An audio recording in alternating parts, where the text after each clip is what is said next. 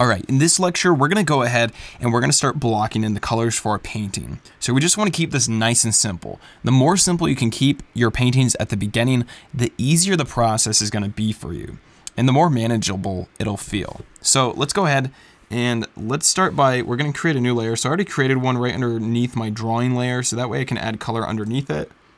And what we wanna do is, using our color picker, we're gonna pick one of the darker colors on her skin. So I'm gonna pick right here underneath her shot. Well, actually, maybe we'll come down here onto her shoulder. So it's important that when you're color picking and you're doing studies, that you pay attention to where those colors are in your color tray, because you really want to start observing those. So you'll notice that the darkest area over here, it's kind of a desaturated color. You could color pick a few other colors, such as this light area, and you'll see it's pretty desaturated as well. And basically, anywhere you look on her face, it's all pretty desaturated. We get to her lips, and even that is not as saturated as you might think. So this image is a pretty desaturated image. Also, I think we forgot to turn the opacity up, so I'm going to turn the opacity back up. If we go ahead and check all those colors again, they're a little bit more saturated now. That red is a lot more saturated. We can see that they're not as saturated as you might think. So what we want to do is we want to select this darker color down here on our shoulders, and we're going to use that as our base color. You usually want to start with a darker color. So using a brush tool, we'll bring up the size quite large. And let's just go ahead and just start painting in that darker color wherever her skin tone is.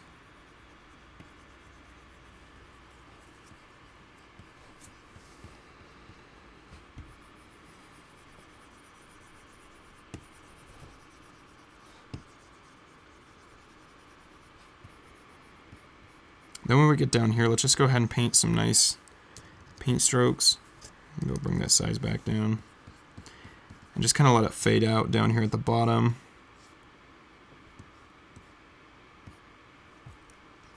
We could even take this color all the way up into her hair if we want to.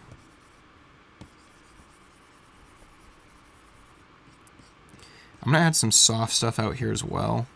And I'm going to switch over to a different brush. I'm not super satisfied with this brush. I want to get a little bit more of a sharper edge. So I'm going to switch to my other paintbrush that has a harder edge. And I'm just going to paint some of this out here as well with a harder edge. And maybe I'll take my eraser. I'm going to erase that back a little bit and try that again, because I want this to have a softer edge. And that's not looking very soft. So switching back to my brush tool, I'm just going to do some very light, soft brush strokes out here that are nice and transparent. And that's just kind of to help stylize this painting a little bit. Alright, perfect. Next, what I'm going to do is I'm going to go ahead, I'm going to select one of these lighter colors in the skin tone, so maybe somewhere from down here. So not the lightest area like on her cheek, but somewhere about a mid-tone. And I'm going to use that to start shading in the face. I'm going to bring the opacity of my brush down to 30%. And this will allow me to slowly layer in where I want the highlights to be. So basically her whole face is going to be in highlight, but there's some areas that I want to be more highlighted than others. So for example, right here on her cheek, right down here on her chin, right here on her upper lip, on her bottom of her nose, up here, on her brow right there. Same with on the other side. I want more highlight over here, and right here on the edge of her face. I also want to get more highlight down here.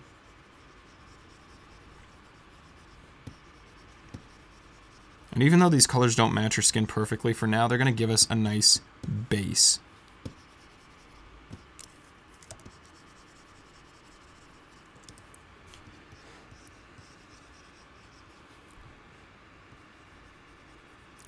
And then we can start to go over some of these darker areas, because we actually want all the skin tone to be pretty bright.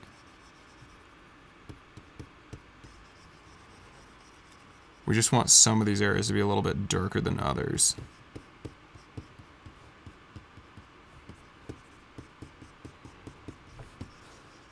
Something like this. And I'm going to go ahead, let's do the lips next. I'm going to select a red from in here, try to get a mid-tone red, not one of these darker reds.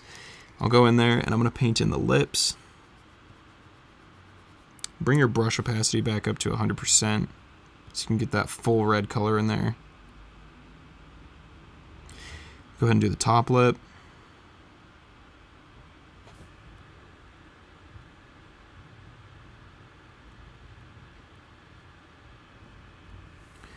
Then let's go ahead and let's do the teeth. So I'm going to go ahead and select this darker bluish gray color in there, and I'm going to paint in those teeth.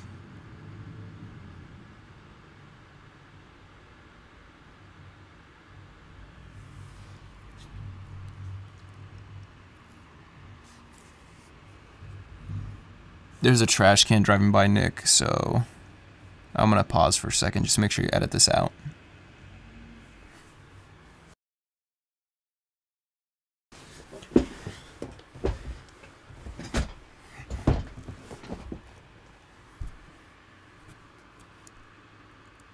Then I'm going to go ahead and I'm going to color pick the eye. So I'm going to grab kind of that mid-tone color in there. I can paint that eye in.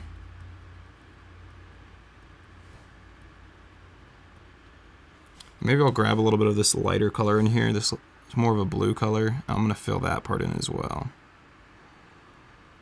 All right, great. Then, let's see. Let's go ahead and paint in the hair now. And that'll just about do it. So I'm going to go ahead and select that hair color, bring up my brush size, and just roughly fill in the area where the hair is. Now, we're going to clean this up a bunch. This is just really blocking those colors. And we've done this so many times, so many paintings, like you probably get the idea. But I just really want to stress that the beginning of your painting should be really simple, kind of messy. Don't get too stressed out about making everything perfect, because that will kind of ruin your painting. You really just want to be loose and then work your way to a more tight and more refined painting towards the end. I'm going to go ahead and select some of this dark brown in the hair. Maybe add some of that in here a little bit.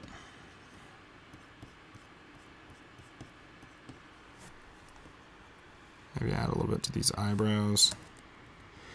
Doesn't really matter much just because we're painting underneath this brown drawing. Oh, and lastly, let's go ahead, let's select the brown in the eyes, and let's go ahead and paint the eyes in. All right, great. So there we go. That's all you have to do in order to block in your painting. Now, I don't really like down here on her neck. I don't really like how this paint is acting. It doesn't look that nice. So what I'm going to do is I'm going to go ahead and reselect this dark color in here. Oops. Paint some of that in with this other brush, because I think that was the problem, is the brush I was using. And then I'll reselect this lighter color and paint some of that in on top of it.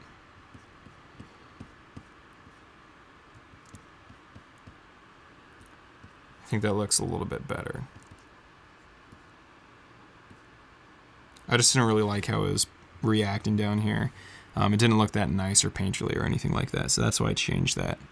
Alright, I think that looks pretty good.